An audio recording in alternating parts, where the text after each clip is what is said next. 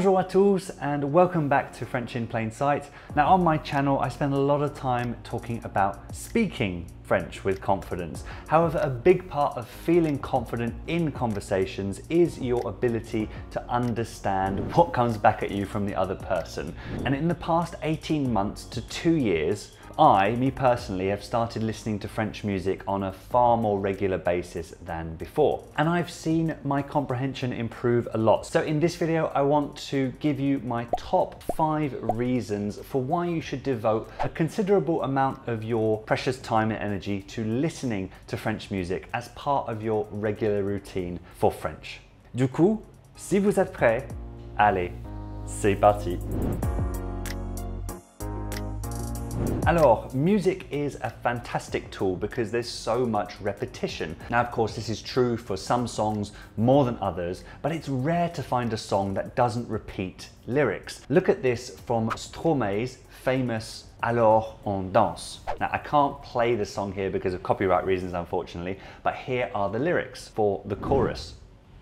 Right? It's just alors on danse over and over and over again. Now, it's impossible to not have that whole chunk stuck in your head after just one listen, let alone after 4 or 5. Maybe you know about the word alors, but aren't so confident in knowing how to use it. When you've heard it at the start of several sentences, used across several scenarios, you'll feel much better about using it yourself. And then when you just start using a new word, the momentum starts to build very quickly. Now, from the same song, the first verse is full of repetition, but rather than every line being the same, we just see portions of the lines that repeat.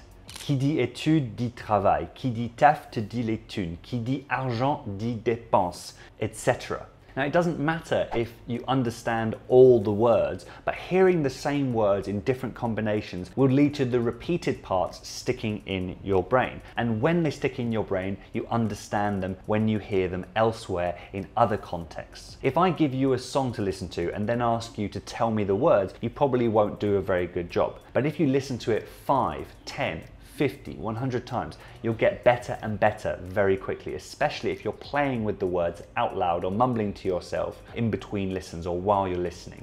So it's repetition in terms of hearing the lyrics, but also using the lyrics. With a TV show or movie, it's hard to make yourself watch more than once, right? Because it's a 45-minute TV show or 2-hour movie. You're not going to watch that again right away. But with your favorite songs, you can easily listen to them several times a day and be a master of them within a couple of months or less.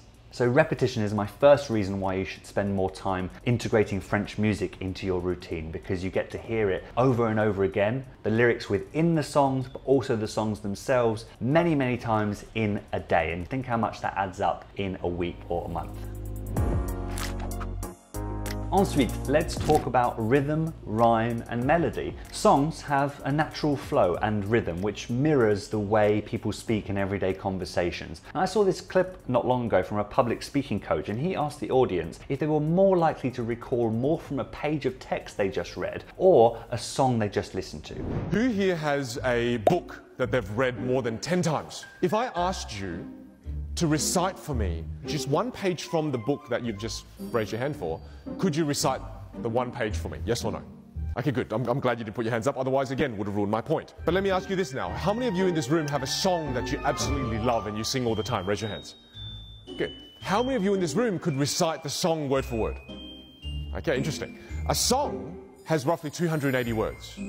A page in a book has roughly 280 words. Why is it we can recite a song but not a page in the book? A song has melody. Of course, most said that it would be with the song. Pourquoi? Melody. Attaching melody to words makes them easier to recall for our brains. It's that simple. There's a particular lyric that I had in my head for hours the other day, and I'm sure you've experienced this too with songs in English and maybe already in French. That lyric in particular stuck with me because of its flow and its parts that rhymed. I then sung it to myself over and over and over again when I was alone or when I was doing something else. And that contributed even more to me remembering it, but also feeling confident in reproducing it. And I like playing with words. Now here it is on the screen right now. Without hearing it, it doesn't seem to have any repetition, nothing really obvious. However, upon hearing it with the original melody, it becomes instantly more memorable. It's something like this. L'avenir appartient à ceux qui se lèvent à la rouge me couche. Something like that anyway. And what determines what one person likes, what one person doesn't like, plays a big part in this, right? This line in particular tickled me, but it may not do the same for you. That's not really the point here. The point is that the melody and the rhyme and the rhythm of this lyric caught my attention, and it then led me to using it and hearing it over and over again. And rhythm, rhyme and melody really have the benefit of helping you practice real-world pronunciation too. For example, in everyday French, you won't often hear où je me couche. The parts will separated like that. You'll hear it more like où je me couche, something like that. Put it together, où je me couche, où je me couche.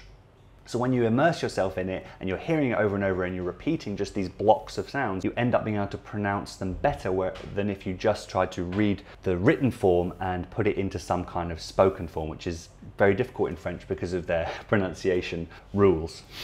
So anyway, by immersing yourself in French music, you're tuning your ears to the authentic cadence of the language. It's like a symphony of comprehension, if you like. L'avenir appartient à ceux qui se lèvent à la rouge me couche. That took me a lot of practicing, but it's fun, so I keep doing it.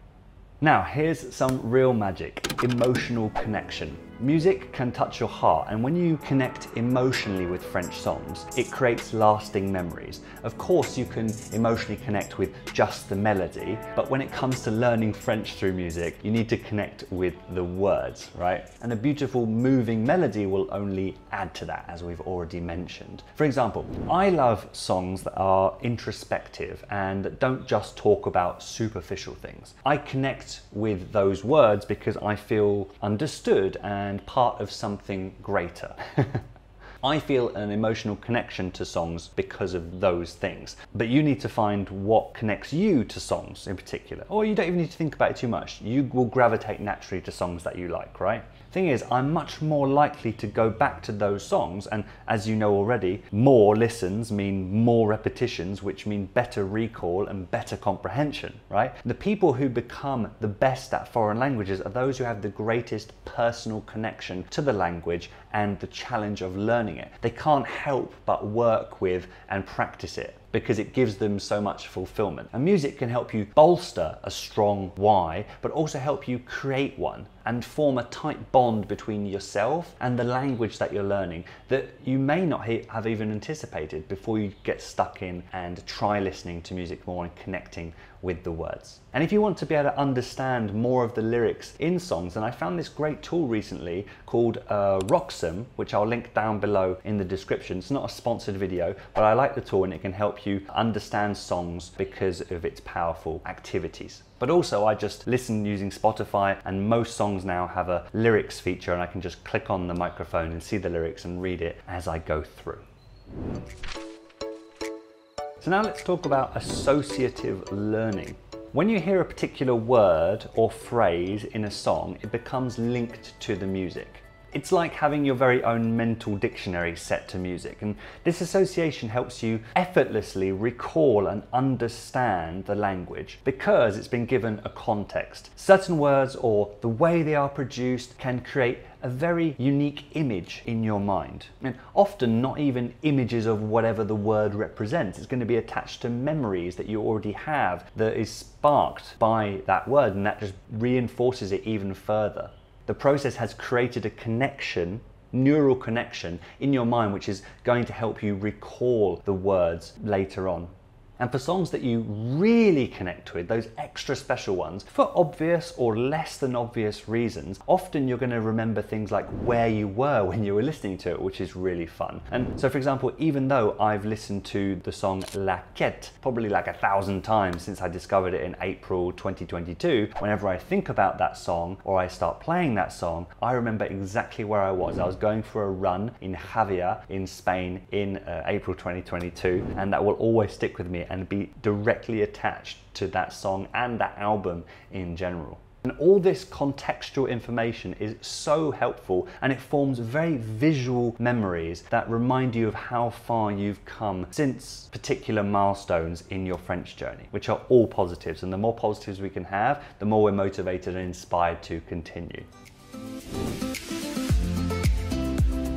Music has the advantage of being something that you can give either all your focus to for a few minutes, or something that is more in the background and still have benefits. Music, particularly a melody or lyrics that are meaningful to you, as we've mentioned before, captures your attention, which allows you to immerse yourself in the language. And we always say, oh, immersion's the key, immersion's the key. Well, you don't have to be in France to do that. You can immerse yourself from your home through music, TV, books, and online conversations.